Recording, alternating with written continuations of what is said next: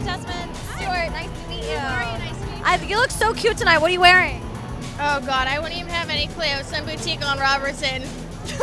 Hey, that means you bought it yourself. You have good style, right? Yes, exactly. And normally I go to the stylist, but I'm like, you know what? Pig roast, beer. I figured I could kind of go with my own style tonight, you know?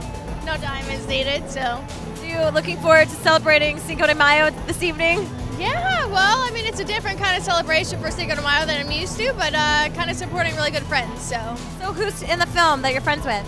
Travis Wade is a very good friend of mine, and also Jason Foster. So two of the leads are really good friends of mine. So. Have you had a chance to see the film? I've seen bits and pieces, but I've not seen the whole thing put together yet, so I'm excited.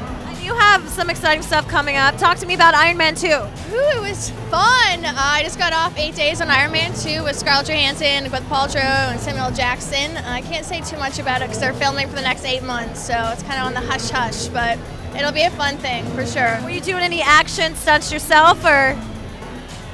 Yeah, kind of, sort of. You'll kind of have to see.